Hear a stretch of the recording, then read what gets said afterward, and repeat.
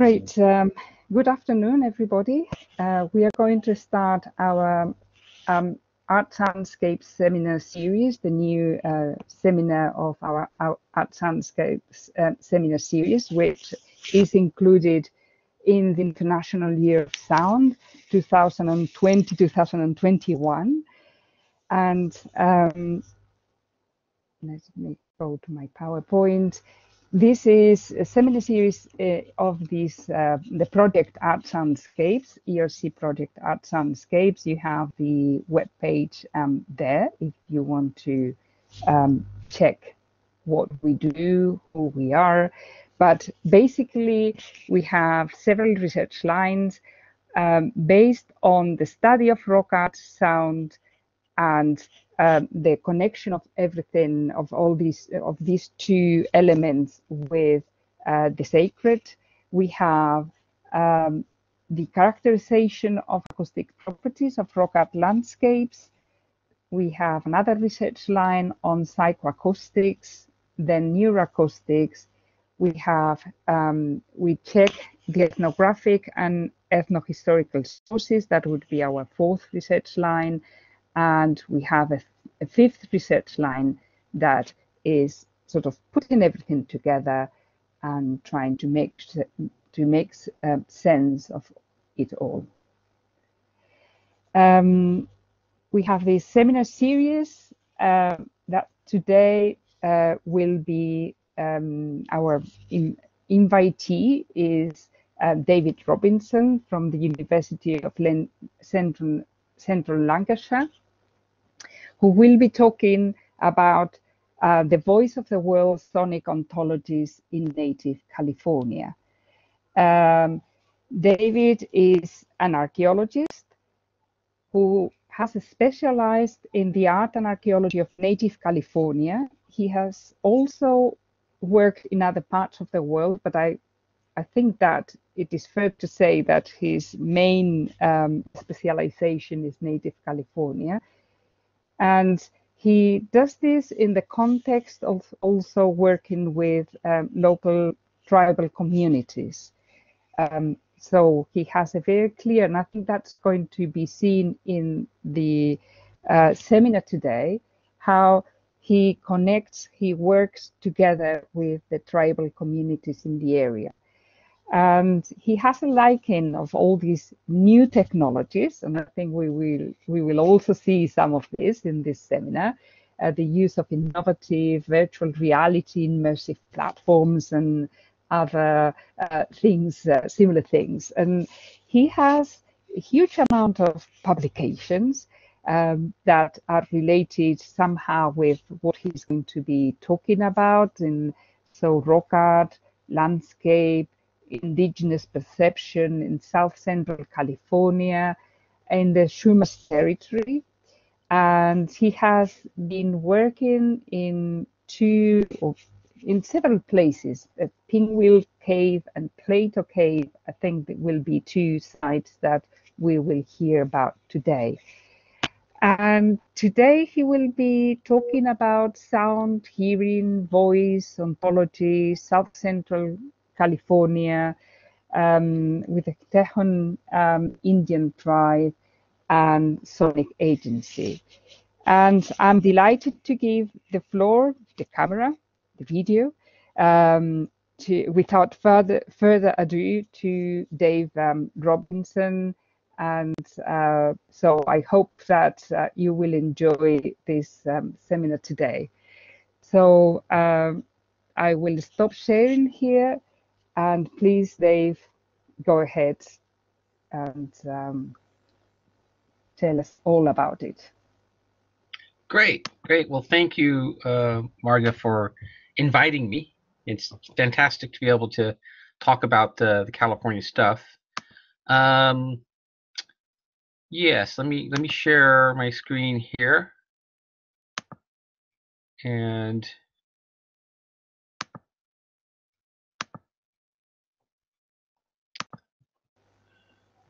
hopefully you can see the Yes. voice of the world sonic ontologies in Native California. Yeah. Yes, perfect. Okay. I'm hearing a bit of feedback here. Kind of interesting. Must be coming from the mic in the photograph. Okay. Well, before I really start on this, I just want to mention that this talk I'm doing in honor of Dr. Ian Morley, who was a friend of mine at University of Cambridge when I was there. Such a fantastic fellow, very gracious, gentle, very sharp intellect. And he did his PhD on musical instrumentation in Paleolithic when he was in Cambridge, and wrote about it extensively over his career. He recently passed away, and so I just want to dedicate this to Ian. We miss him. He was a great guy, but his work is important and continues to influence people, and will in the future. But I want to start after that with an introduction into this landscape for those of you who haven't been to California. So this is the land of South Central California. This is the Windwills Preserve. It's about 100,000 acres of contiguous landscape in the heart of South Central California, inland from Los Angeles and Santa Barbara. And you can see it's this rolling hills. These hills are pushed up by the San Andreas Fault from the tectonic activity, and you get these classic open oak woodland areas that the native Californians loved so much, as they could acquire acorns and other seed foods from those environments. We've been working out here. I've been working out this area for about 20 years now. Time flies, and we have been heading back into this landscape, investigating whole different types of sites, bedrock mortar sites where food was processed, cache caves where basketry was cached, and we were able to recover some of those objects, but also, of course, rock art sites. And you can see this fantastic sandstone formation here at the site of Pleito. A lot of the rock art is located on this sandstone, and it's in these worn out shelters, and you can see some of the classic Chumash rock paintings located along the drip line in the edge of the cave here at Pleito, looking eastward from this time-lapse shot that was done by Devlin Gandy and Josh Roth as team members. So our project that we've been doing out there has been covering all kinds of different aspects of looking at rock art, including more recently applying portable analytical instrumentation to try and analyze the art itself. So Claire Bedford is here with some undergraduate students gathering data for her PhD, which she just completed, which I'm happy to say. And we've been creating a chemical signature for all the different paints, put it in through superimposition analysis to try and sort of get the DNA of the paint through time, if you will. But you can see this site is spectacular. It's got a really wide color palette, the widest color palette of any site that I know of in the Americas, and very intense overpainting. Most of it done in a style which is reminiscent of the Chumash, but with influences from the Yokuts and other local regional groups. It has these exotic blues and greens, which are extremely rare, oranges, but the more common white, black, and then red, of course. And it's beautiful, amazing stuff. This is an exceptional site. Not all the sites are really of this quality.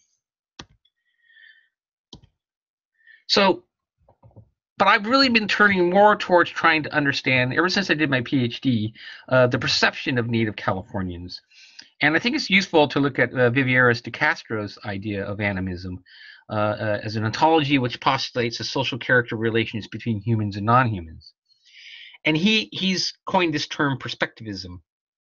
And as it says here, typically in normal conditions, humans see humans as humans, animals, and spirits, if they exist, as spirits.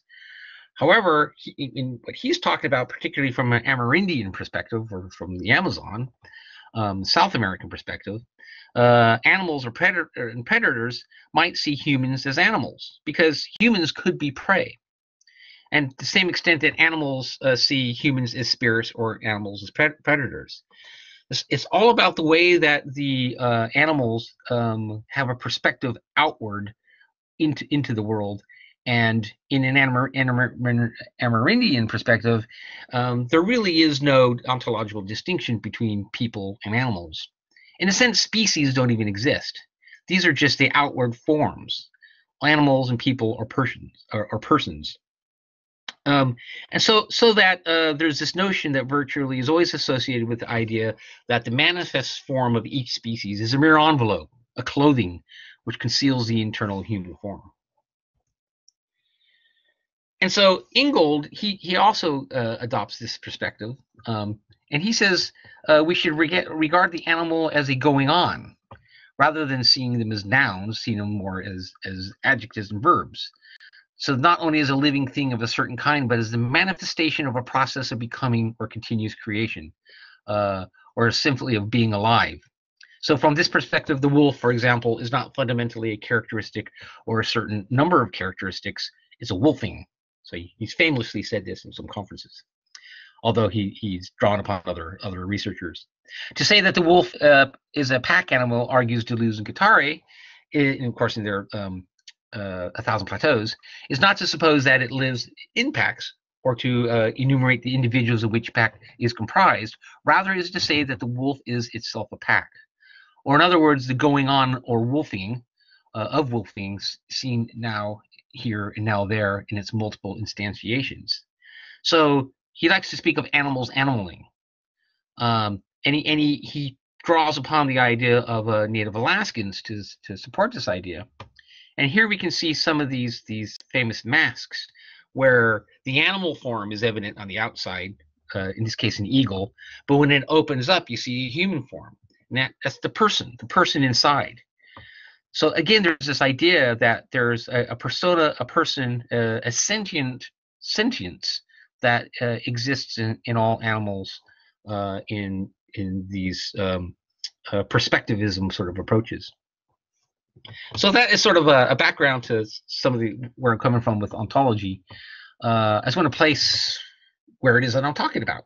So I work in this area, this broader region of South Central California, and you can see it's primarily in that area where the red dot is, which is around the Windwills Preserve. But I do conduct research across this whole area. It's out in the west coast of the U.S. Now this area, this is a linguistic map, and so you can see the Chumash area is defined here in front for you.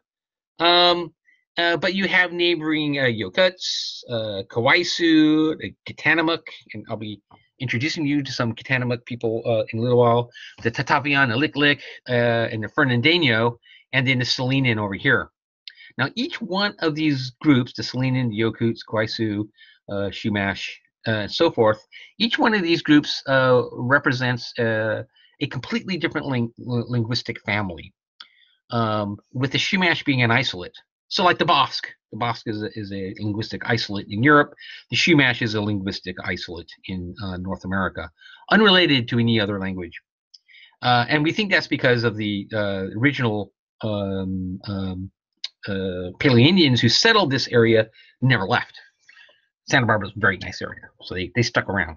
But they expanded inland into this area here where it says Imigdiano. And that's where I do my research. It's Imigdiano Chumash territory, but they're in a pluralistic area. They intermarry with, and these boundaries shifted and changed through time and were quite permeable. So while I focus on the Chumash, it's within the larger context of all these South Central California Native groups. And this is the landscape that's basically coterminous with the Imigdiano Chumash area, and this is the Windwills Preserve. Almost 100,000 acres of contiguous landscape, which is great because it allows you to be able to do landscape research in the traditional sense, where you can interconnect sites, you can look at groups of sites, and you don't have to worry about different landowners interfering with how you want to do your research. So it's kind of like, this classic idea of a field laboratory where all kinds of different research questions can be addressed. Now, the Windwills Preserve is dedicated to preserving the wildlife. and in particular restoring habitats so that endangered and threatened species, animal species, can recuperate, and also interlink the Windwills Preserve to neighboring landholding entities to create corridors of movement for animals. And so this is a rich yet fragile biotic landscape. But these are animals that I've encountered. These are all my photographs from animals that I've encountered out there, including my favorite shot here of coyote. But these animals, I should say, these animals, though, are the primary reason for the Windwills to exist. If it wasn't for these animals, it wouldn't exist. So the agency of these animals is currently sort of the reason behind the existence of the preserve in the first place. And the Native Californians certainly recognized animals as people. So that perspectivism that De Castro is talking about in Amerindian context is translatable to this region, and we know this through the voluminous ethnographic record that exists from this area. So we got good evidence that comes from a whole wide variety of sources where animals are really considered to be different kinds of person. They're persons just like humans are persons, and they're in kin relationships with each other, and humans are in kin relationships with them. So there's a kinship network that goes across the landscape through different animal forms that these also connect to cosmological, astronomical elements above the horizon. So everything was really interconnected in these sort of webs of relationships. And also some plants were considered that way. Not necessarily all plants. For the Chumash datura, which is the hallucinogenic plant that recently been talked about quite a bit because of Pingo Cave, that plant was personified as an old woman named Momoy.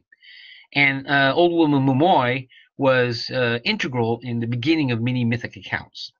So oftentimes she will be washing her hands in a bowl, which we think is analogous to the making of the Tolowachi brew, the hallucinogenic brew that comes from the plant itself.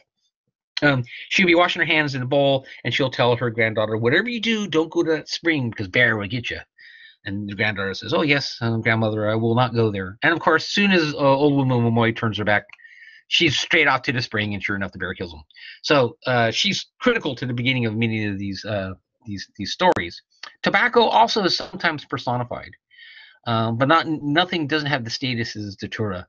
And other than that, most plants don't have that sort of same description of a persona and level of sentience as animals and datura and tobacco do.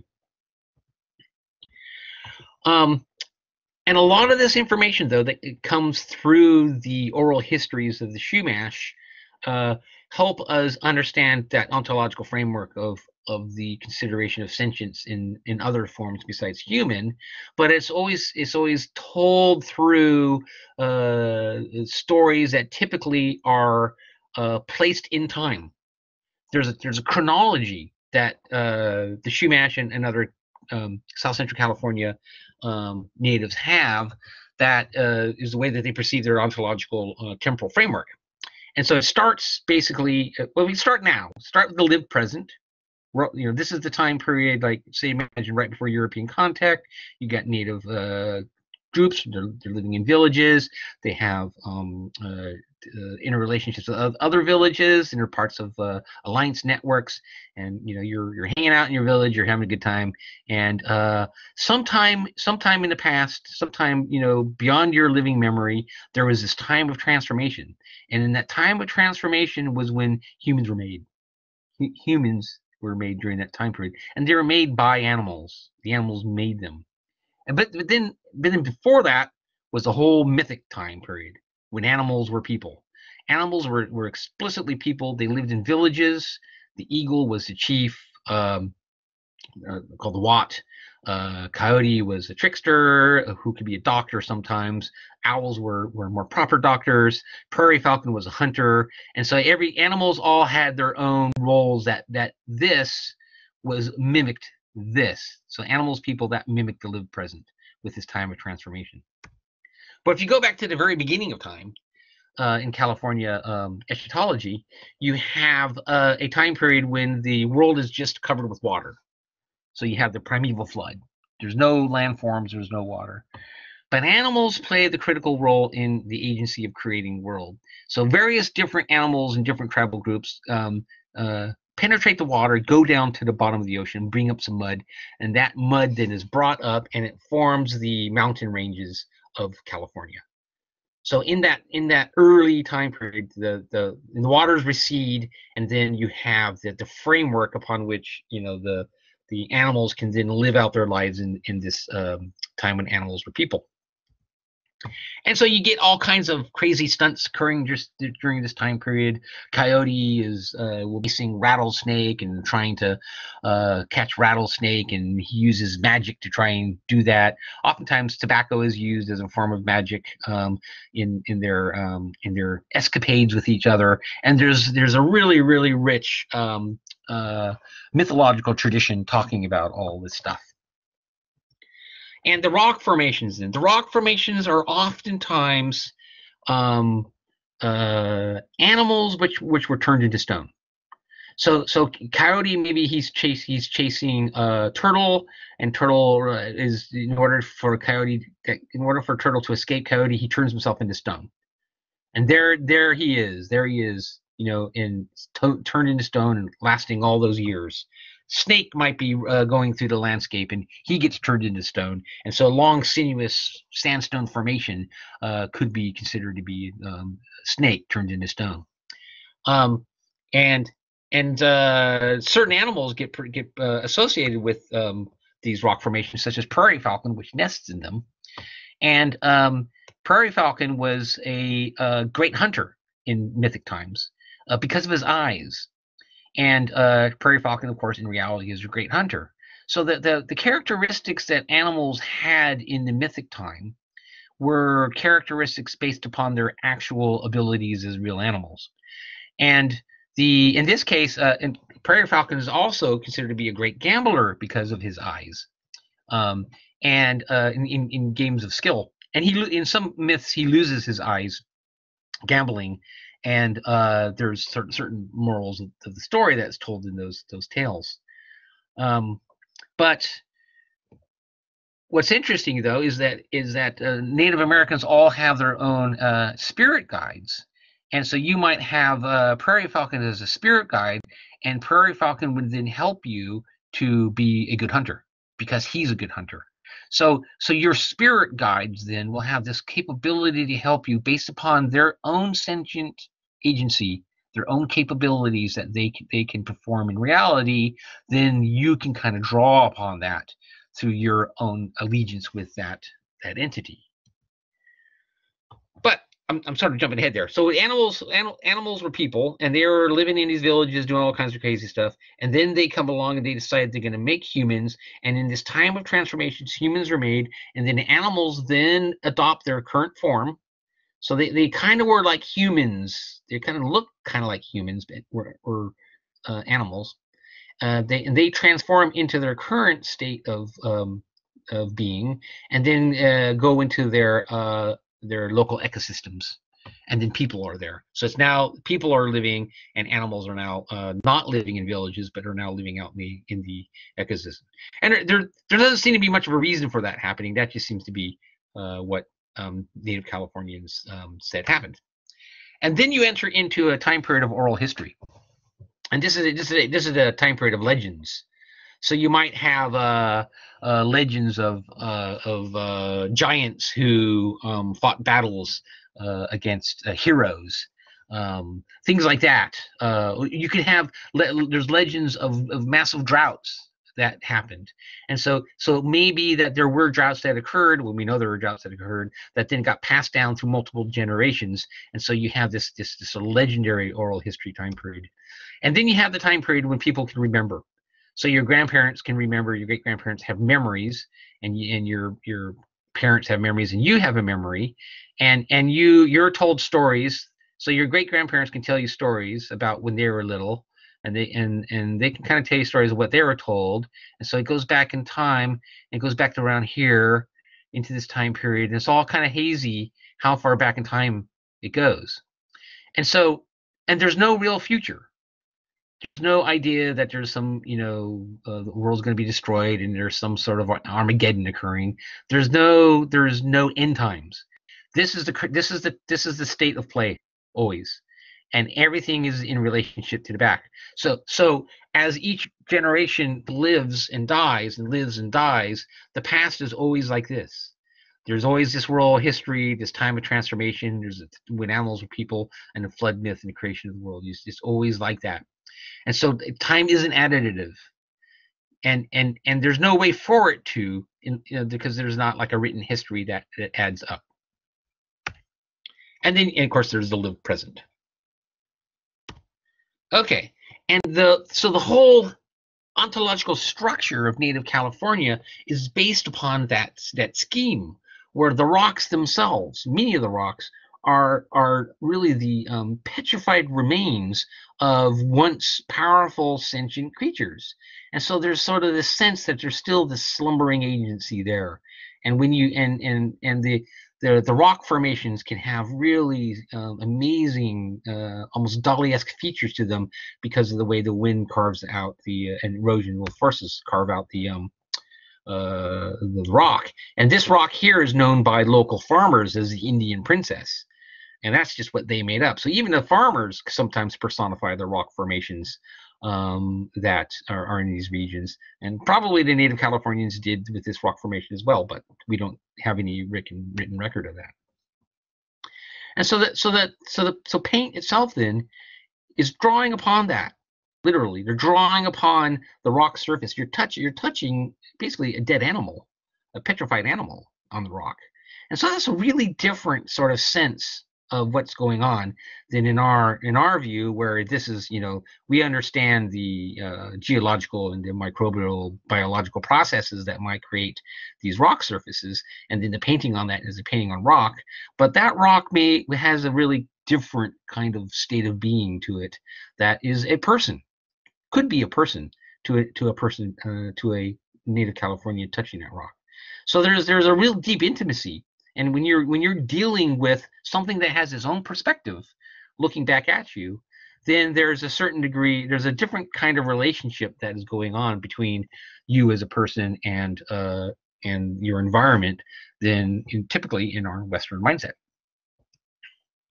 And so the Chumash then, they had this idea of Atishwin. So Atishwin is a really interesting idea. It's sort of a squishy term that means an object, it means the power that object has, and it means the thing that the power originates from.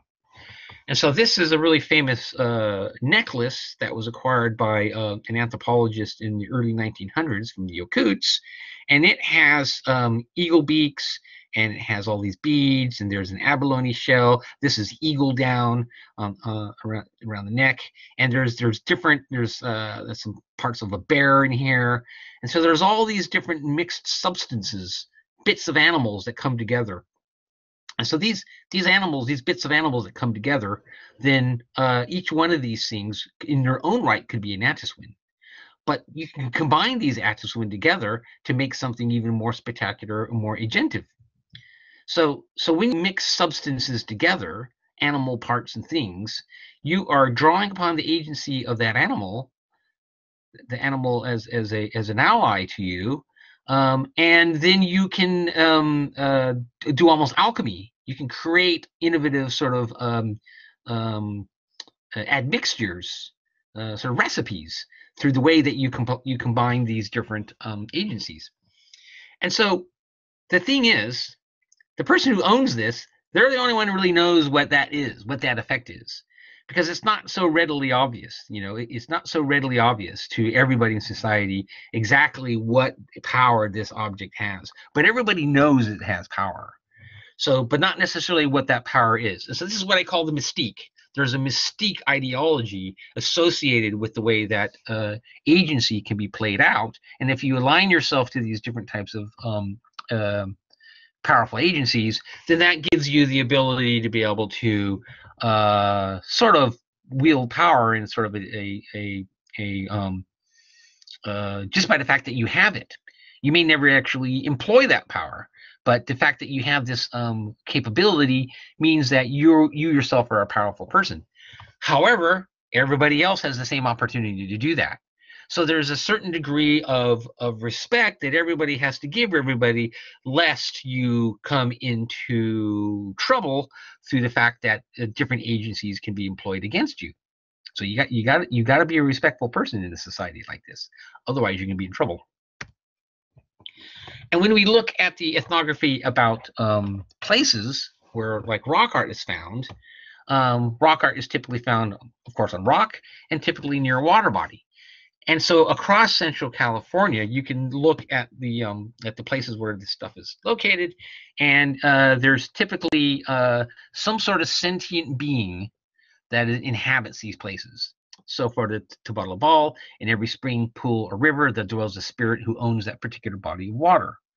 For the Kawaisu, pictographs are supposedly out of bounds, and touching them will quickly lead to disaster, even death. For the Yokuts, people are afraid of some water bodies and associated rock art sites. And for the Chumash, it was said that painted cave should be avoided since looking upon depictions will cause death. So that means that these places are inhabited by individual sentient beings that may be inimical to you, or they might not be. If you comport yourself properly and you address them well and treat them well, then you can be there and not be troubled. But if you do things improperly, then you can be troubled quite badly. So again, it just shows that there's this idea, this perspectivism, that there's a sort of a person, there's a personality, there's a personhood, there's a agency to all kinds of different aspects of the environment, including water bodies and rock formations. You can see there's this sort of fundamental ontology within the native world. Now, when you look at the rock art, then the rock art itself is kind of analogous to that necklace, in the sense that one of the things that's really difficult about Chumash rock art is it's often very hard to really clearly identify what the hell you're looking at. So here you have what appears to be a bird. Okay, it's got wings and a tail, and it's got these 3 feet. So I'm quite happy that's a bird, but it's got this pinwheeling head. Now, pinwheel elements are found around South Central California on their own. So this is like a stock motif, this pinwheel that exists and is employed in many different ways, that's been plonked straight on the head of a bird, right? And then you have this critter. There's this central figure, and he's got another pinwheel coming out of it, but he has all these radial elements that are connected around the sides. And so I call these transmorphic figures. Now, most archaeologists and anthropologists would call these therianthropic, that they're like humans turning into animals, something like that. But we don't know that. We don't know if they're actually that. We know that this is a bird figure and it has this pinwheeling element, but we have no idea if this has anything to do with a human being in any particular state. So it's a transmorph. It's got different elements that come together to create its form. It's not one form or another. It's trans, and so the transmorphic figures, they elide, they bring together different components that are often stock set figures that appear on their own in different areas, and they combine those together. And they can be animals or humans. Anthropomorphic figures can be put in there. Astronomical elements like potentially stars. Sometimes plants, not very often, but sometimes a plant. But some agentive form that can be made into a singular figure, right? And so I think what's going on here is they're drawing upon they're making agents. They're painting, they're creating these paintings which have their own agency. They have the ability to do things, and by adding on this other element, you're then creating a sort of an alchemical reaction. You're creating a way for the for the painting to have a different kind of effect than it were if it had a different kind of element here. So there's an intentional combination that's going on that makes these figures have a certain type of power. Now you can then, they take this idea and they take it even further into what I call set pieces. So set pieces are where you have the reoccurring modular use of stock imagery that's done in really specific ways. And so, and there's different set pieces that we've identified in our research across South Central California. And we don't know what it is that what the power is that they're representing, or if there's a mythic narrative. We don't know what those are, but we just know that there's similarities in the way that they're combining imagery together, stock imagery. So like if you look at this guy here, so he's got this, he's called Blue Boy. He's got this blue-gray belly and torso. He's got a head up here, and he's got these legs coming up. Looks kind of like a bird. Maybe he's a quail. Could be a quail, but he's anthropomorphized. So he's one of these transmorphic figures. But you see, here's more of these pinwheels, just like that. They're now off to the side, but they're framing him just below the elbows. Look here at this guy, just below the elbows. The elbows connect to these radial elements which frame him. Here's what looks like this V formation, maybe like geese flying in a starry night. I don't know. Maybe Van Gogh would like that. But here you have these swirls, these two swirls that frame that. And here's another one that has the swirls off to the sides, but in a more discontinuous way. So this is something very purposeful. They're framing their central figures with the use of this particular radial element. And it's a repeated idea that goes all across South Central California. And this is one reason why I don't think these are derivative of a particular shamanic trance experience, because there's a formula that's going on here. These are formulaic expressions where there's a relationship that's being expressed that is across time and space at many sites. So unless everybody's sort of having really, really similar hallucinogenic experiences or shamanic experiences and are replicating the same thing all the time, what you have here is an artistic tradition that uses imagery in a particular way. There's a lot of idiosyncratic individuality in the way that's done, but there's an agency and an affect that is, I think, being played out in the use of these paintings. And there's ethnographic ideas to support these, where paintings are meant to manipulate reality, and sometimes, almost like voodoo. In distances can hurt people, can make it rain, can heal people. So paint admixtures and the application on these surfaces, then what we're seeing here is painting on potentially petrified mythological creatures that have sentience, and the paint itself, derived from its sources, could potentially have its own sort of agentive aspects. And then the paintings themselves, then the representative forms, then they can have further sort of illusions of agency to them. So the making of art, though, can be thought of as being a performative aspect, because in all these instances, we have the residue of the actual event where the painting is created, but we don't have the person there making it, right? But there was a person there making it. And so we're missing that whole element of the human body being involved in that process. And there may be many aspects. There could have been other material culture accoutrements that were involved in these performances that we just don't have. But we do have evidence of all kinds of different performances in Native California, including dancing and singing. And pigment was used on the body in these performances. This is actually Bob Batista, a famous Yokuts doctor, and in this painting, he supposedly has datura in the painting itself. So the plant is maybe giving him a very small dosage of the hallucinogens atropine and scopolamine as he's performing here. And it may be that it's actually not really penetrating the skin and doing anything, but there's that acknowledgement of the agency of the plant in his pigment, in the painting, in his body. But anyways, so pigment on the body then is used in dances. And And the pigment itself was used to transform your identity into that of whatever the performance was about. And oftentimes, vast majority of the times, when dances were done, the dance itself was about an animal. So there might be the blackbird dance, or it could be the bear dance, the coyote dance.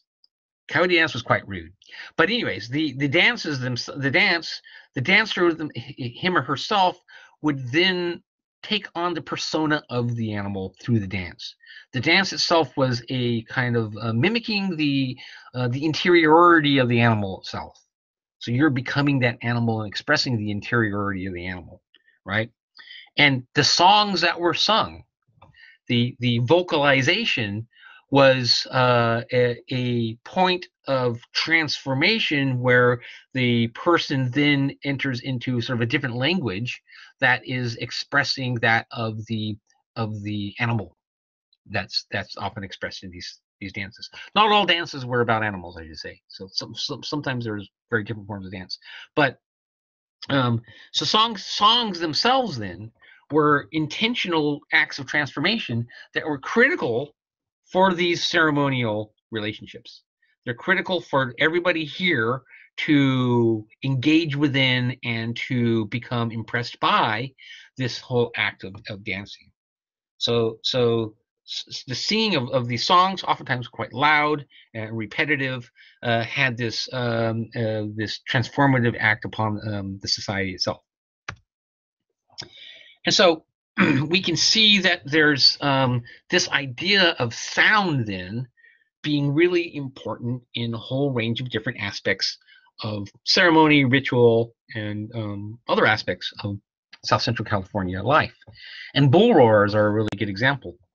So bullroarers essentially could be thought of as means to exhibit power when they're being used. And for the Chumash, they were used by these characters called the Ontop in their ceremonies. And the Ontop was an elite cult that or association that was formed by usually the more influential members' families in Chumash society, and they had their own language. They spoke a ritual language in the Ontop, and they had certain brotherhoods that would give them rights to certain aspects of society, such like the Brotherhood of the Tamol was an Ontop group that would have the rights to be able to use the Tamol canoes. And they ran all the ceremonies. So all the big fandangos and fiestas and the big winter solstice events, morning ceremonies, these large group ceremonies were operated by the Ontop. And so everybody would have certain obligations to the Ontop. And the Ontop then were usually, not always, but usually these elderly males, and they would position themselves in these ceremonies in advantageous ways so that they would perform to the group, and then they would oftentimes get paid for that. So you'd leave food or money or different things as a way of sort of respecting their authority. And one of the ways that they projected their authority was the use of bullroarers. So bullroarers were often associated with the Paxa, and the Paxa was the master of the ceremony. He could also be the go around and be the crier and tell people that they're going to be having an event. So he was meant to be loud, and so this idea of shouting and being loud, that force that goes into the environment, into the world, the sound waves themselves have a kind of agency to them. And so in one account, a Paxa is using a bullroarer, and deer start scattering, and then a earthquake occurs. And so there's this idea that the bullroarer is actually causing that earthquake. There's kind of a famous account of Mount Pinos. Mount Pinos was the center of the Chumash universe, and there's a lot of pine trees up in Mount Pinos, as you all probably gathered. But the pine groves, which were quite juicy and quite good at the upper elevations, were meant to be off limits that this was the sort of the spiritual homeland for the Ontop, was in the pine trees on top of Mount Pinus. And there's an account of one family that decides to go up there and get some of those pine nuts because they're so good. And when they're up there, they heard bullroarers sounding in the trees, and they scared and they ran off. And so bullroarers then have this capacity to really influence society. And one of the things we were interested in looking at these bullroarers is that they often have these notches on the side, like sawed. And different bullroarers have different amounts of notches. Sometimes they're short stretches of notches. Sometimes they don't have notches. And there's these different shapes to the bullroarers. And so one of the things we wanted to do was to see if were these notches there in order to affect the way it sounded.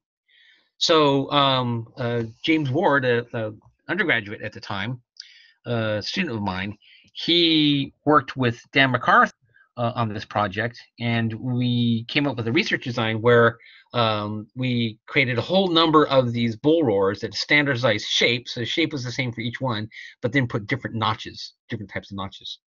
And so I'll just give you a short little clip here to tell you what we're doing here. Bullroarer number 1. Take 1. We're using Ableton as the digital audio workstation. So we've got 6 microphones coming in, 3 condensers, 3 dynamics. Dan's going to spin round at the moment, and we're going to record the waveform of it. So whenever you want, Dan.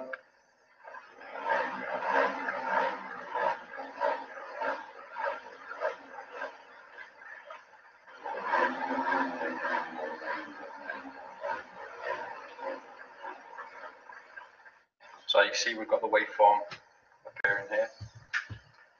You can drill down and see that a little better, and eventually what I'm going to be doing is dropping a frequency spectrum analyzer onto it so I can actually see what frequencies are being created by the bullroarer.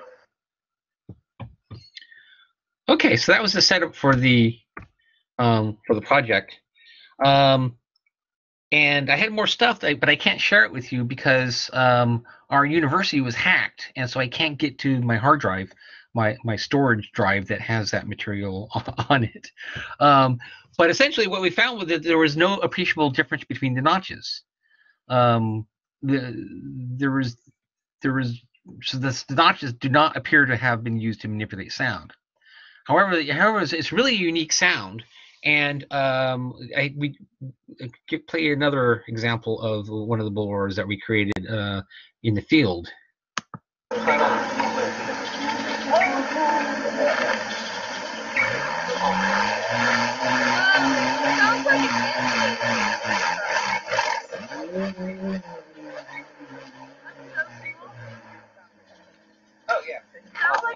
And what you notice, if you notice in that particular video, and it was the same thing in the first video, the bullroarer has a tendency to start flying on a low trajectory, and then it flips and goes into a high trajectory, and the sound changes in those changes, and it's hard work getting a bullroarer to go around. And so there is this performative aspect, and it's a very unique sound that it produces. So I'm still curious. I mean, I haven't been able to find any ethnographic evidence that really talks in detail about the sound itself, but it's the Ontop were an esoteric society, and they didn't really share any of their secrets so much to anthropologists. So there may have been deeper meanings to the flight of the bullroarer and the way the sound changes when that flight switches, but we just don't know that. But certainly the ethnography that we do have shows that bullroarers themselves were considered to be powerful objects wielded by powerful people. So flutes are another really interesting form that play an extremely dominant role in mythological stories. There's many different examples that I could pull out. But here's one quote from one of the stories. You ought to make things in this place, things that have never been seen before. Then Lizard remembered the words of his friend Coyote, that the sound of his flute brought submission to the world. Another quote says that the eye of the flute is the pathway of thought. And so we have flutes themselves they're used a lot by the sons of Fog and Thunder. So Fog and Thunder have sexual relations sometimes with Momoy, the datura plant, and she has children, sometimes somebody else. And these children, children of Fog and Thunder, then travel around the world and have all kinds of encounters with who are the Nunasis, who are the sort of more malevolent entities in the environment. And they travel with their flutes, and they use their flutes to outwit and defeat many of their enemies. So flutes are ascribed a special status in Chumash lore. And the flute itself is sometimes, it has its own agendas, its own kind of way of being. So here's another quote: "Just as the bone whistle knows what it's saying, so the four holes of the flute were the voices of the world." Now the bones, it appears to be that they're typically made from deer bones. Not always, but typically. So the bone whistle then, and there's accounts of the whistle being used to communicate with kind of like a supernatural deer that's often associated with springs. And so there are these sort of illusions that go back and forth between different agencies in the environment, with the flute playing a really interesting role. But it could be used sometimes to travel long distances across canyons through the echoing of the flute as they played. So Steve Waller has done a lot of research into rock art sites, looking at the potential of echoes to be for where the rock art is actually placed. And so happens that we have a site that's placed in what's called Echo Canyon. So here's a map of Echo Canyon. And there's rock paintings on this rock face here, and a little bit in a little tiny shelter over here. You got these two intermittent seasonal creeks that go through this canyon. Here's a topographic map of it. And the rock art kind of really dominates this pathway. This is a natural pathway through the landscape. The rock art here is more typical of the rock art in the region than the site of Pleito that I showed you earlier. So it has these red circular designs, kind of with looks like floppy ears coming off of it. This kind of looks like a beetle with other bits coming off of it. There's black elements. So there's basically this bichromia of red and black here. There's a large sort of anthropomorphic figure here with horns that's heavily eroded. And all this is along this rock face as you pass through this canyon. But it's called Echo Canyon. And so as another project then, we decided to go ahead and do some sound analysis of the Echo Canyon. And so James Ward worked with Josh Roth, Cullen Rosemont, and Devlin Gandy to record, to make recordings at this site, and then later on when I talk about Pleito. But also Jake Hernandez of the Tejon Indian tribe participated, and I'll be getting to his stuff in a little bit. But you can see what microphones are placed in various areas, various distances from the rock face itself. This is the rock face, and all the paintings are curved along here and go all the way up to this crevice. All the way along here. There's a little bit more on the other side. So this is the big painted area, and it forms this facade. So here's one of the experiments that was done.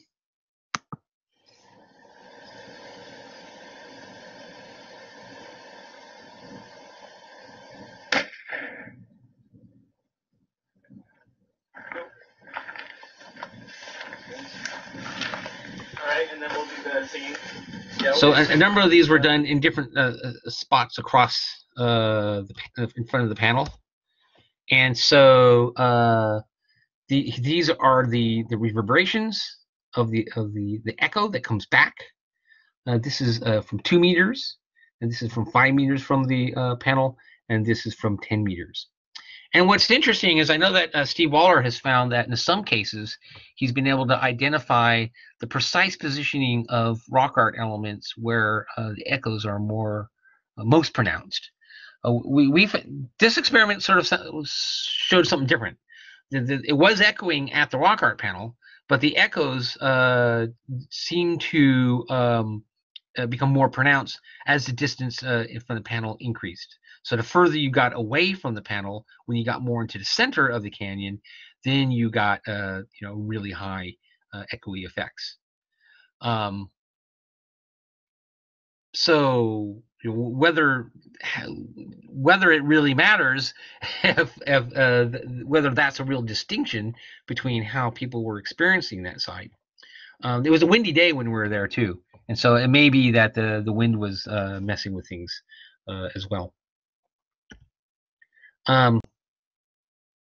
But interestingly, the echo though seemed to be coming right from across the canyon, coming right back at you.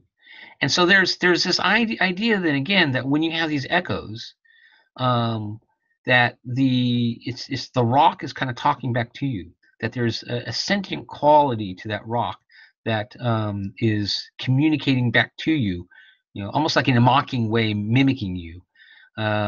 Or you could say that it's there's a communication that's going on there between some form of sentience. So the property of echoes at a site is kind of the texture of the place itself, and lends to it some of the qualities and characteristics that would have been part of defining the kind of agency that existed in these places. And then here's another experiment of a sine wave. Echo sine sweep, take 2.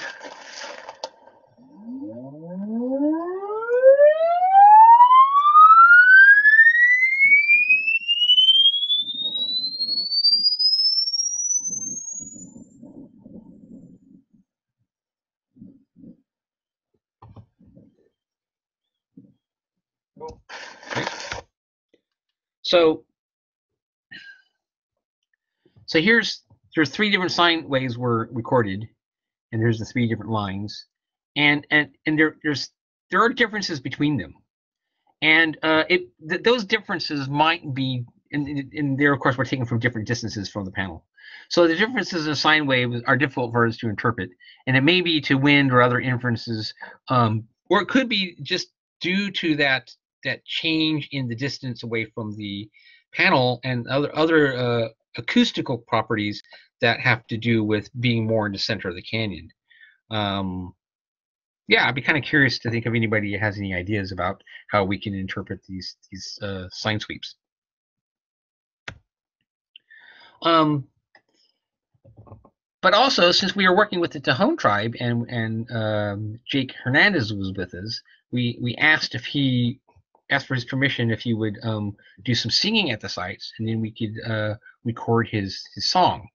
And so this is I never really started working with the Native Californians until about 2016. And one of the very first things we did was we went to a site called Los Lobos, and Jake sang there. And it surprised me how forceful and how awesome it was. So let's listen to Jake for a little bit here.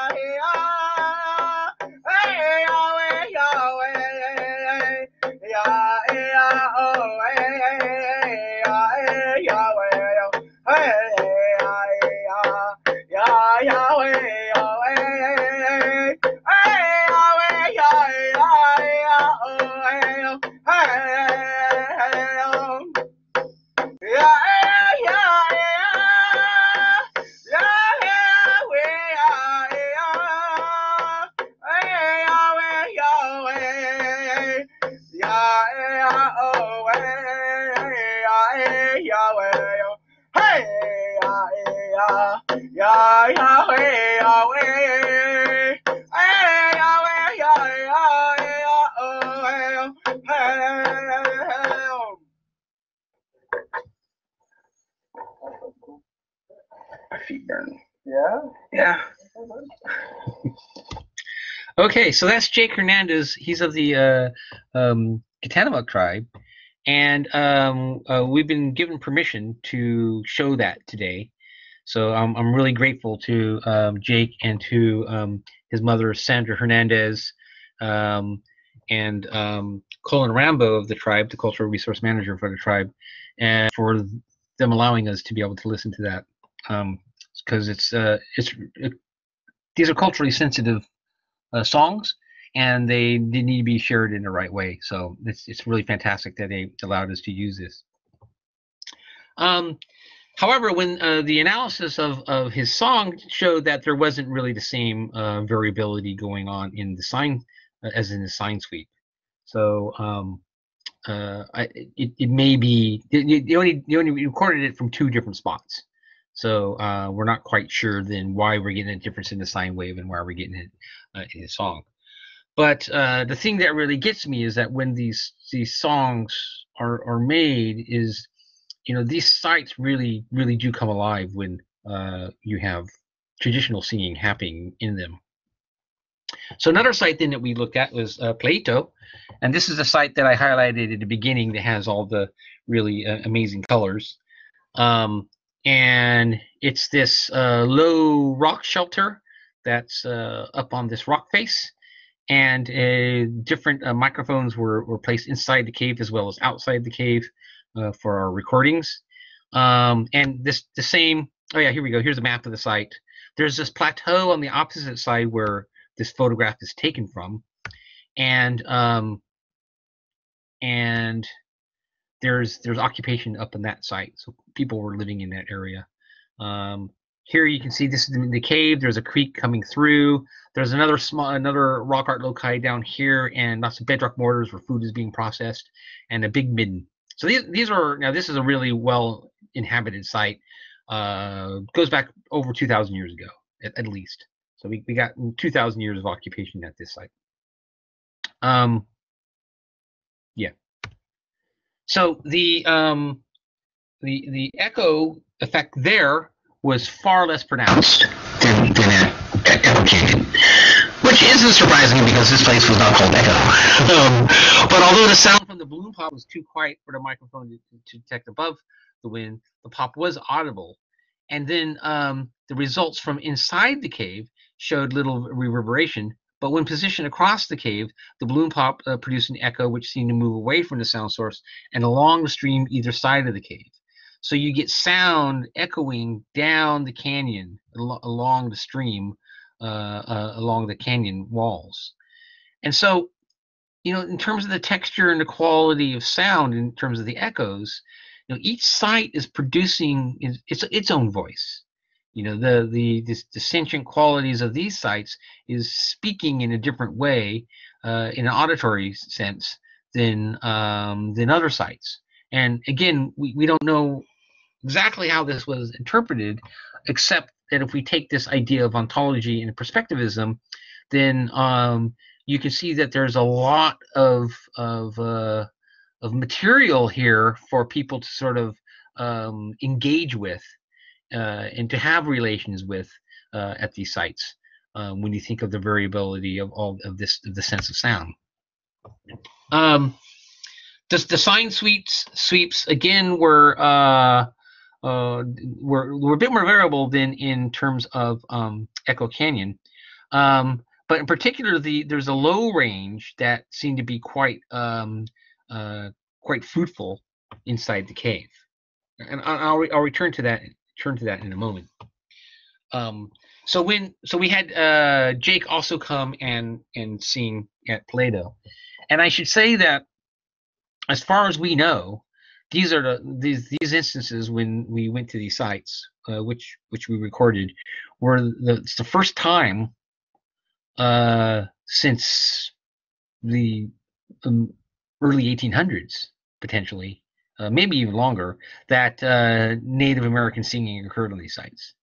So these are actually historical documents of the revitalization of singing at rock art sites in this particular part of California. So it's a real honor to be able to be involved in a project where the local Native tribe members are coming back to these sites and re-engaging with them it's new, but it's connected to their deeper past. So it's really cool stuff. Let me just show you this song here. Thank you. Right, I need to. What do you do? What's your head? What's your head, Mr. James? That's all good. So whenever you're ready. No.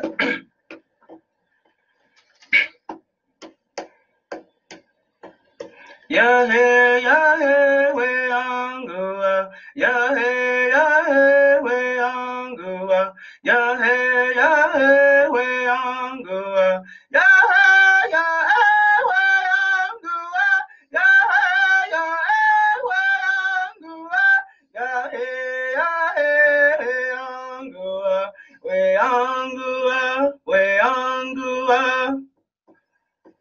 Ya hey we angua. Ya hey we angua. Ya hey we angua. Ya hey we angua. Ya hey we angua. We angua. We angua. Ya hey we angua. Ya hey we angua. Ya hey we angua. Ya hey we angua. Ya hey angua. We angua. We angua. Thank you. I think you may have to turn the levels down. That was incredible. I'll test that back and see. Amazing. Awesome. Okay, so that's the first recording ever of a Native American voice at Pleito Cave. So the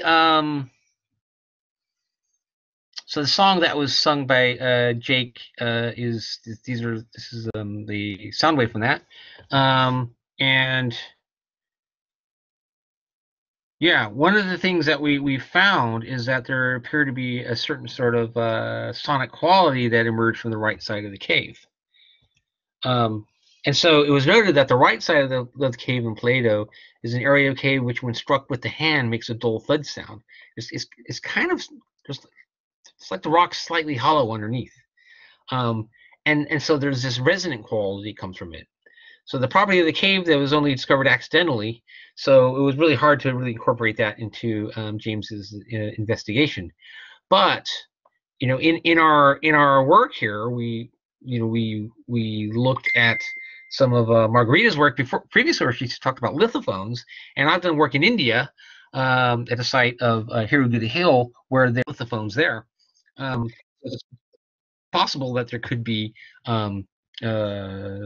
this aspect of the rock was being used as a sort of an instrumentation, but it certainly affected the sonic quality of the cave itself.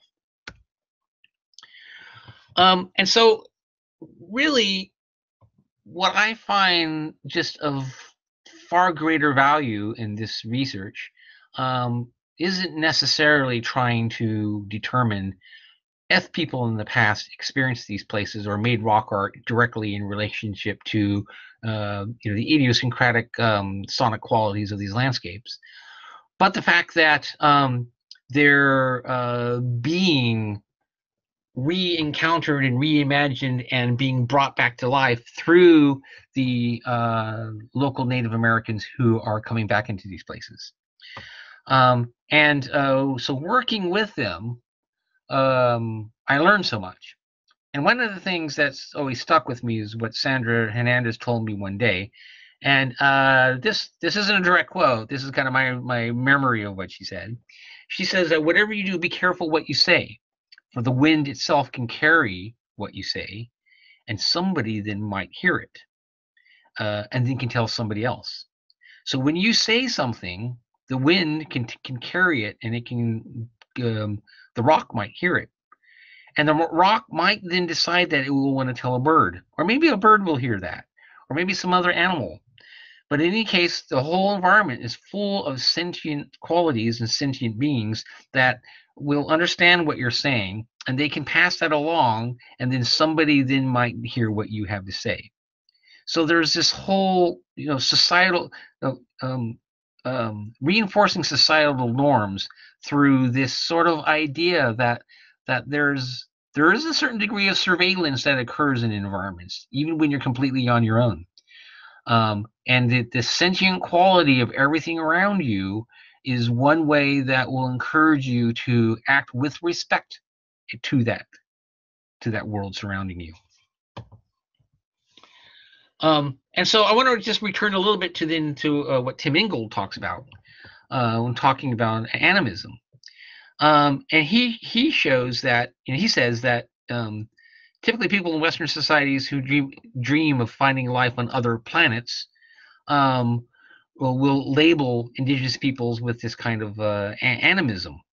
And these peoples are not united, are united not in their belief, but beliefs.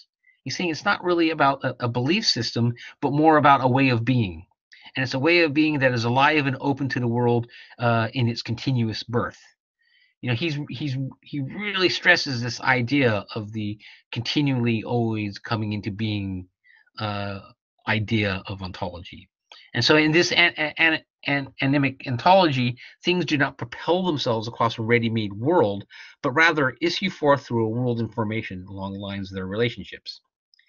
So bringing things alive then is a matter not of adding to them a sprinkling of agency, but of restoring them to the generative fluxes of the world of materials in which they came into being and continue to subsist.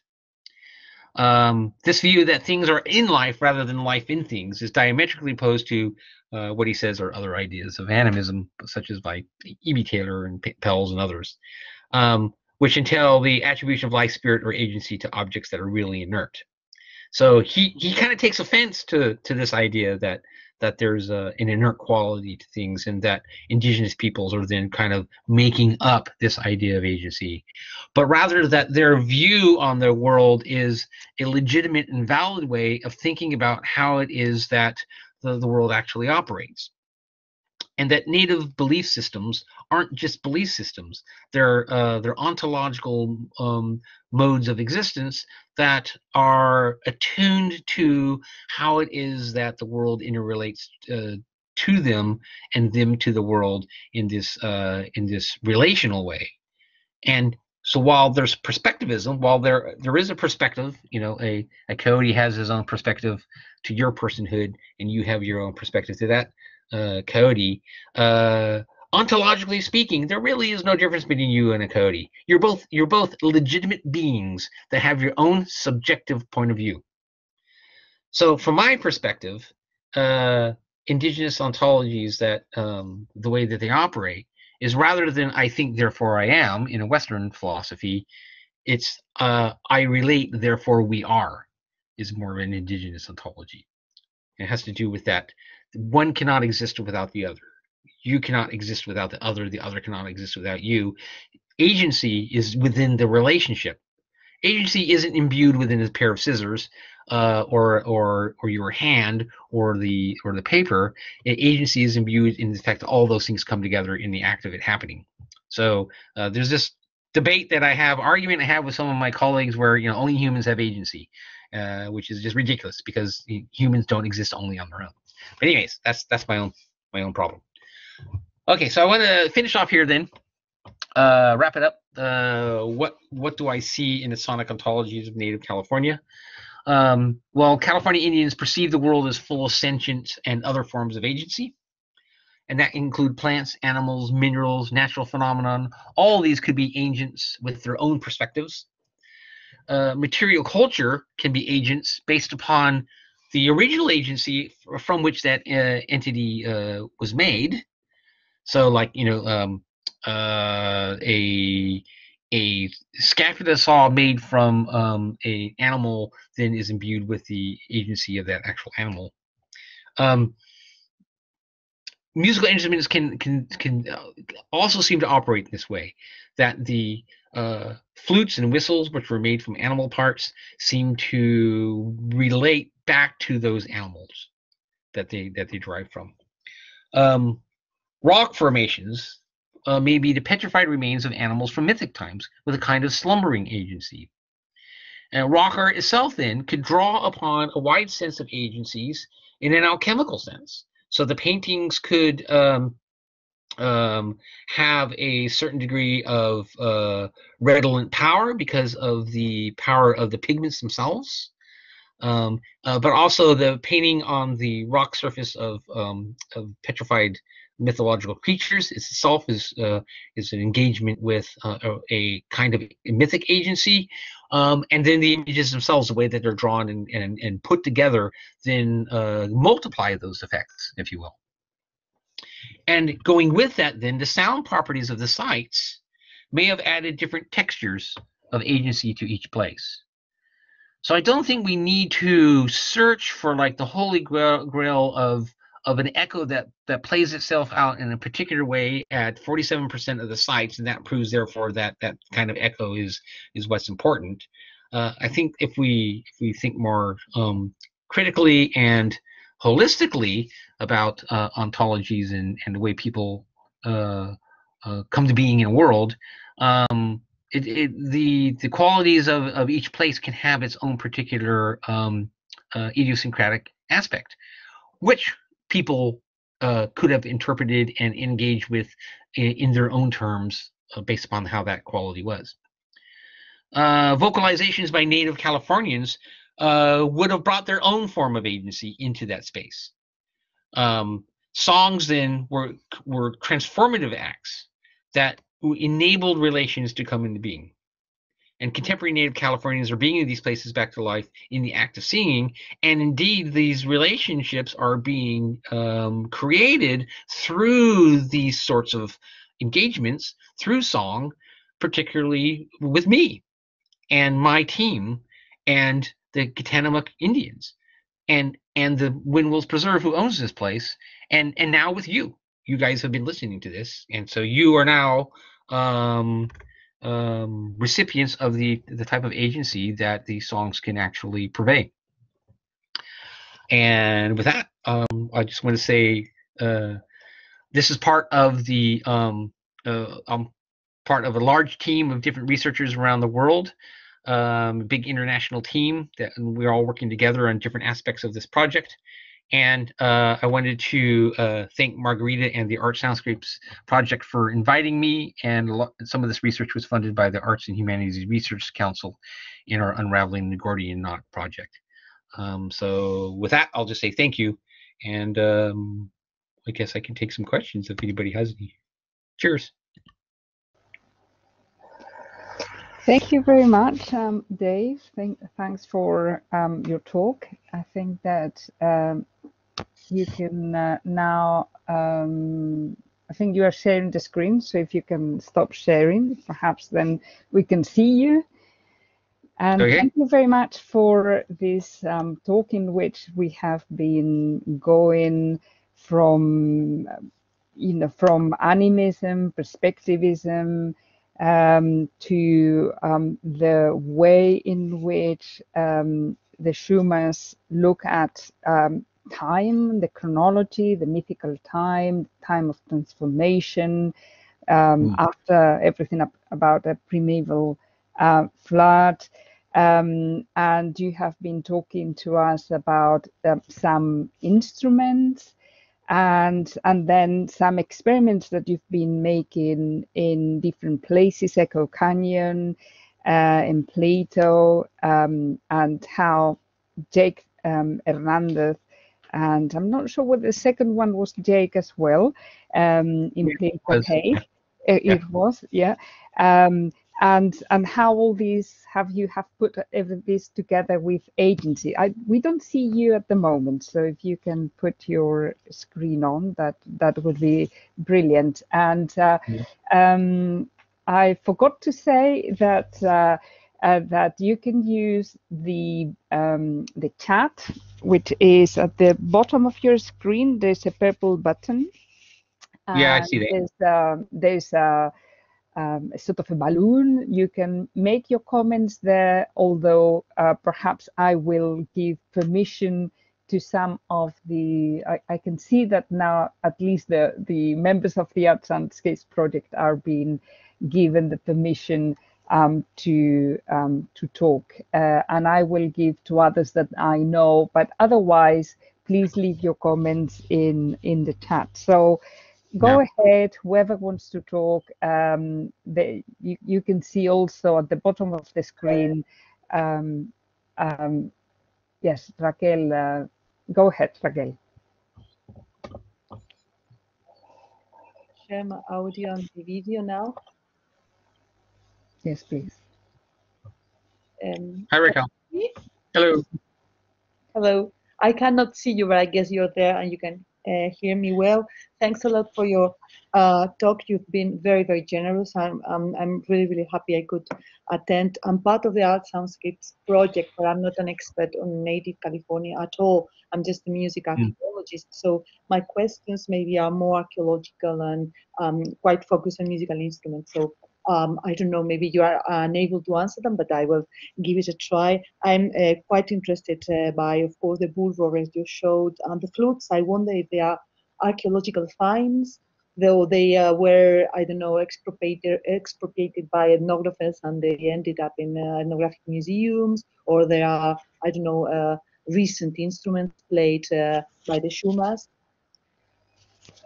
Yeah, it's all of the above. All of the above. So mostly they're archaeological finds that come through excavations, but some have been collected ethnographically through various collections, and some are pretty brand new, being made by contemporary Chumash people. Okay. So, a variety of sources. And do we know the chronologies of the excavated ones? I mean, how old this tradition? How far away back in time we can go with these instruments? The flutes themselves? The bullroarers. I'm more interested about. Oh well, the bullroarers. There's only about 4 or 5 of them that have been found, and they haven't been dated. Okay. So we're putting together a project to date. The bullroarers come from caches. So we're putting together a project to date those. So there's very little understanding of the antiquity of bullroarers. Okay, so I'm also even guessing what Kaisa Lund, one of the most famous music archaeologists in the world, is going to comment. So maybe Kaisa, I'm going to say it for you. But usually in music archaeology, when we find these notches, we interpret it as possible scrappers. So these instruments may have had a double use as scrappers and bullroarers. So it's not uncommon that this kind of instruments. Do you know what a scrapper? What was that, Raquel? I couldn't hear it properly. Oops. Do you know what a scrapper is? What the notches on the side of the bullroarers are for?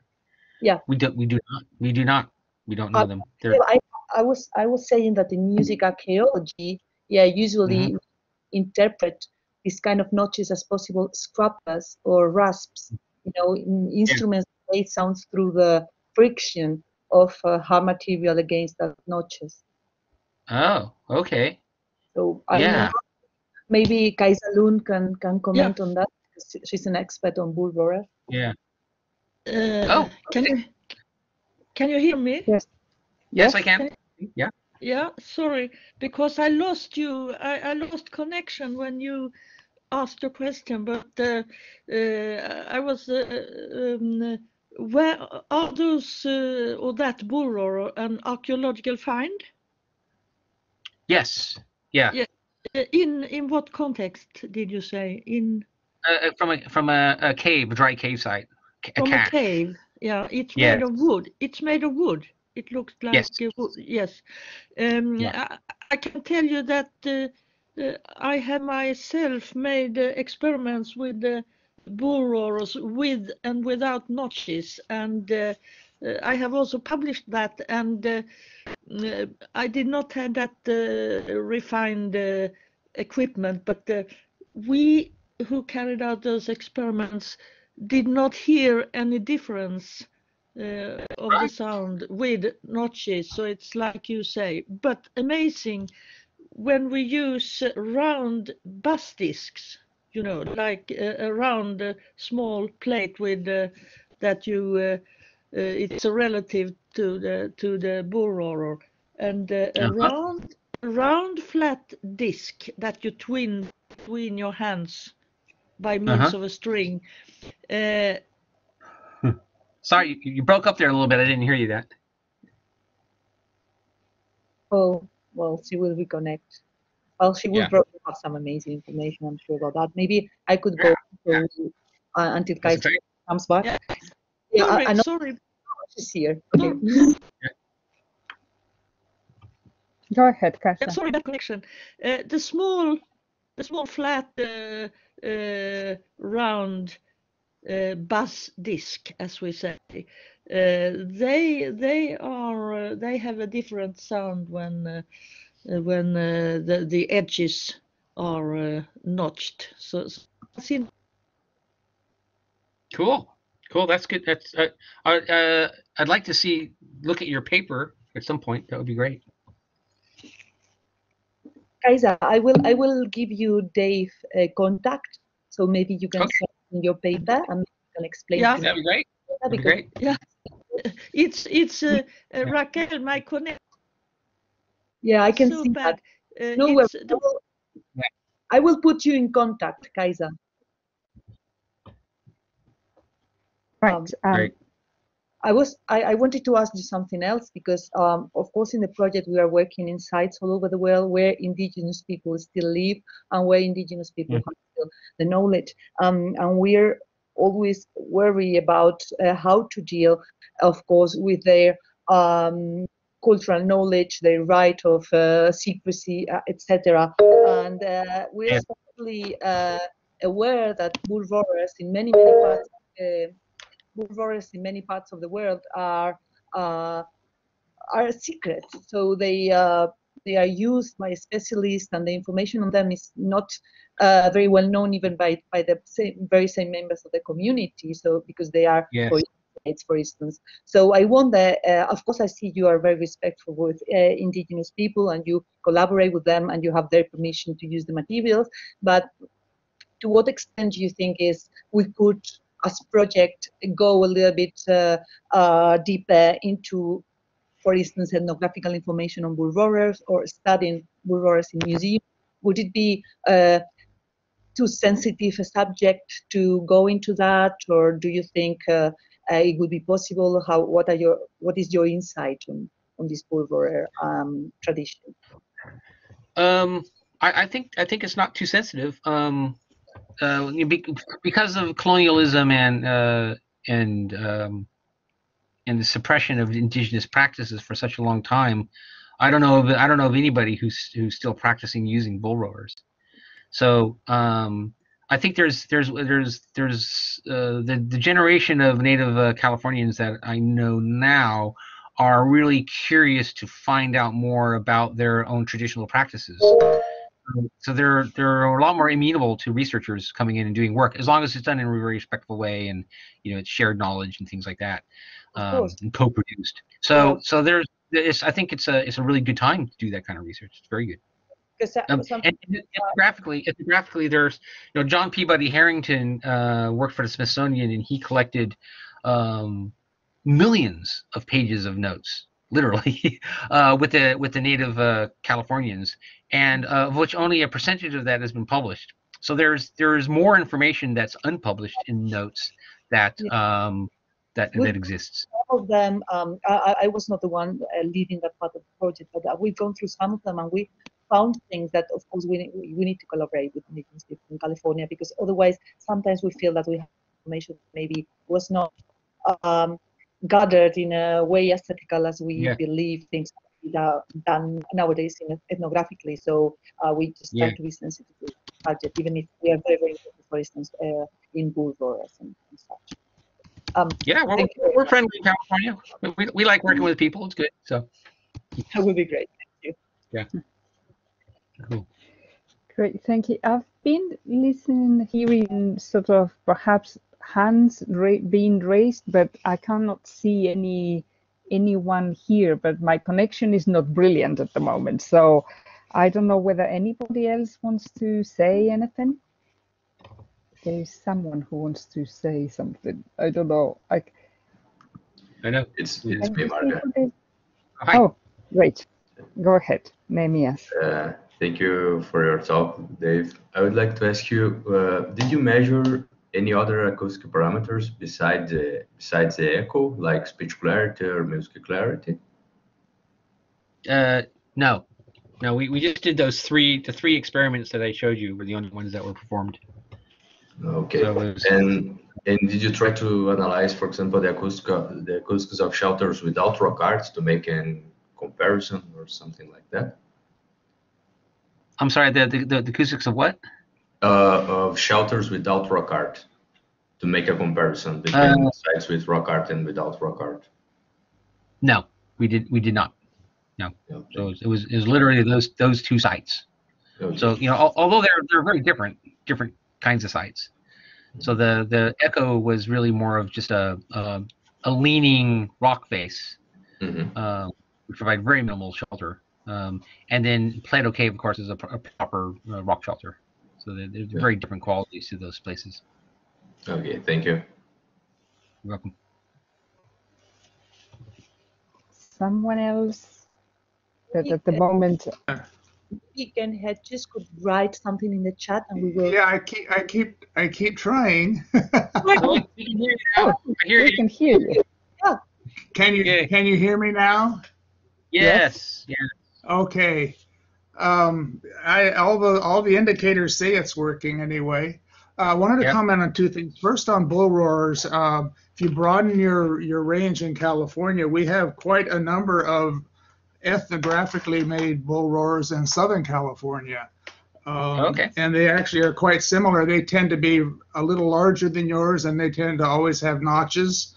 And I've never done any actual research specifically, but I was formerly a museum curator where we have these things in collections, and we never saw any difference in sound from the notches. It's always a problem of what those notches mean.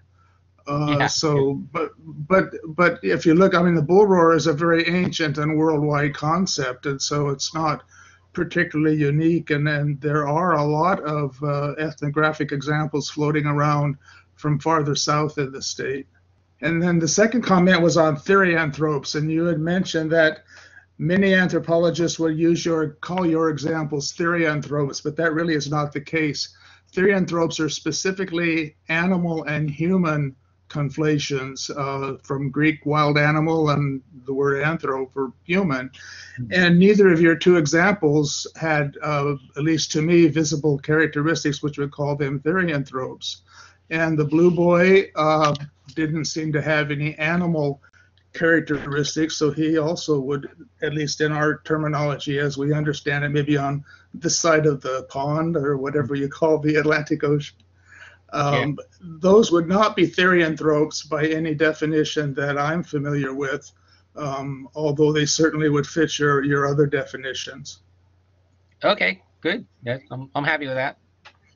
I'm not a big fan of that term therianthrope. Anyways, it's sort of it's laden with the whole sort of Eastern European werewolf connotations. Well, that's true. Although in rock art studies we don't seem to hear much about werewolves. So, yeah, fair enough. But it's important that it's specifically human and animal combinations. Right. And hello, Margarita. I'm glad to meet you on screen. Yes. Really nice to see you, to meet you finally after so many emails. That's great. Right. Okay, thank you. Yeah. But Ken, I was really good friends with Rick Burry, so we recently did a. Right. Yeah, that's one of the great tragedies of recent times in our world over here. Yeah. Yeah, he's sorely missed. Sorely missed. So. Right. Anyways, I wanted to California for that loss. Yeah. Okay, I'm going to turn my equipment back off again now. Okay. Nice speaking meeting to you, Ken. Thanks. Same here. Dave, I wanted to ask you, you were talking about this mythical time and this time of transformation and so on, but can you see that in the art? Because you haven't made any, so in the way in which the art is depicted or what the art depicts, can you see that as one can see, for example, in Australia?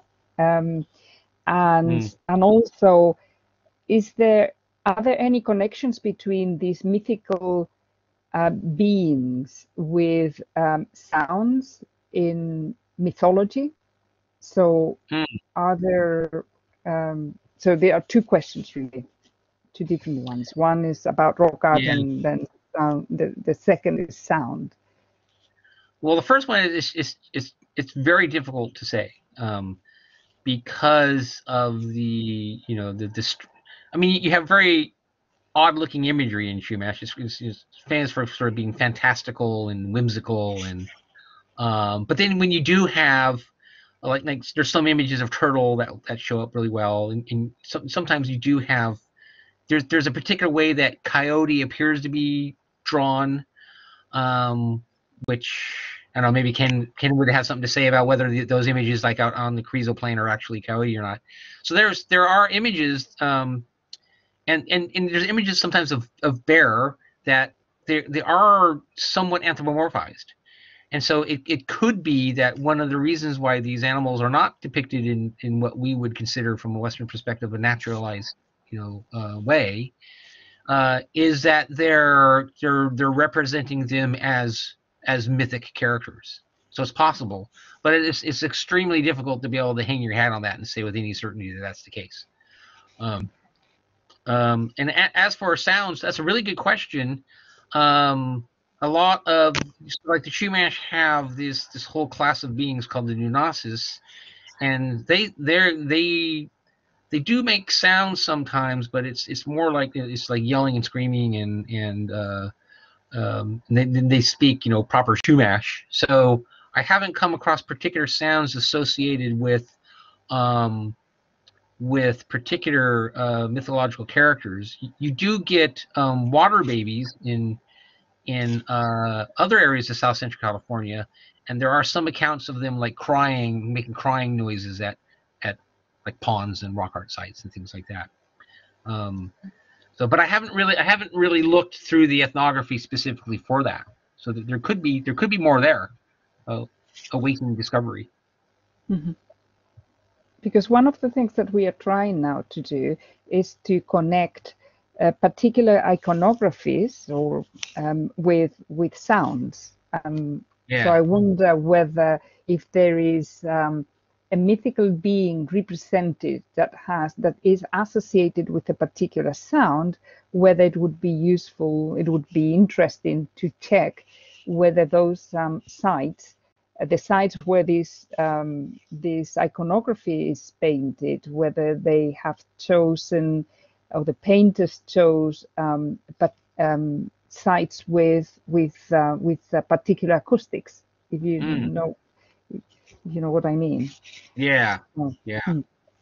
Yeah. That I mean, that would be really difficult in this Californian context because of the. I mean, a lot like Pleito has so much different iconography there.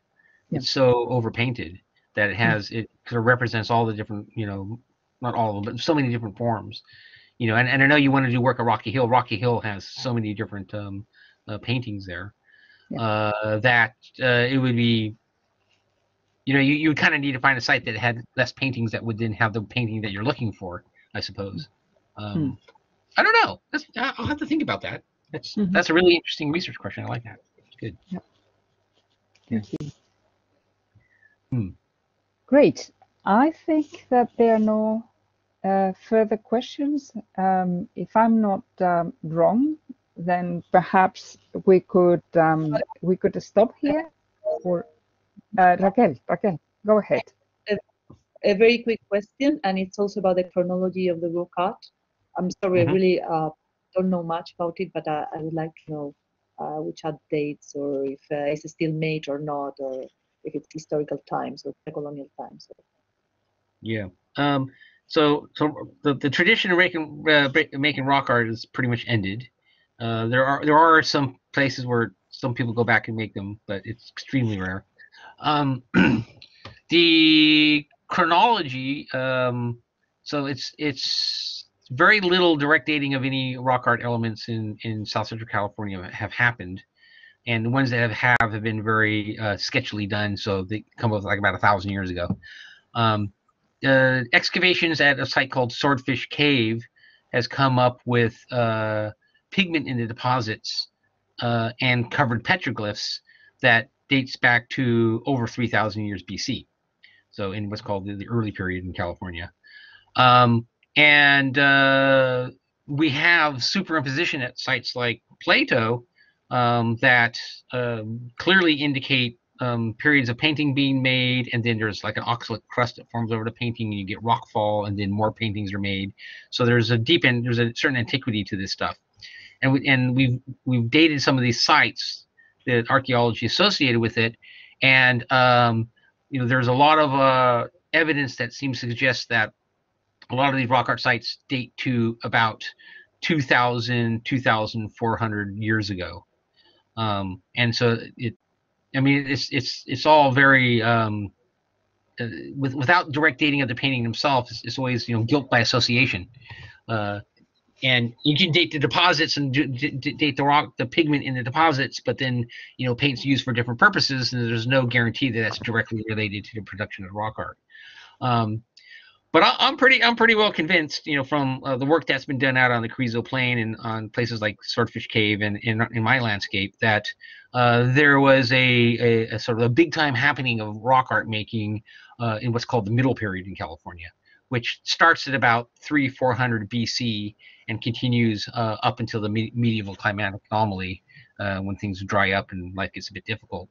And then there's a sort of renewed vigor in rock art making that happens starting at about 1200 AD and continues up until European contact. You do get like contact rock art. So we like horses appear as Spanish riding horses, potentially cattle raiding scenes.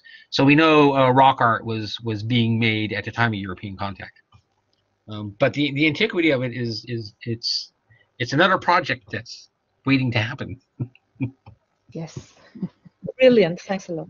Yeah, you're welcome. So yes, thank you very much, Dave. It has been a very interesting talk, and we have learned a lot. And I'm sure that there are still many things to do regarding the acoustics, knowing a bit more about the acoustics of places, and there's a whole avenue there of a new project really to develop that you have started, but I can see many different things to be done. So thank you very much to everybody, and Dave, yes, thank you. Thank you. Thanks. I appreciate everybody taking time out to listen about California stuff. So it's great. And thanks to you and your team for the invite. It's really cool. I really appreciate it. Thank you very much. All right.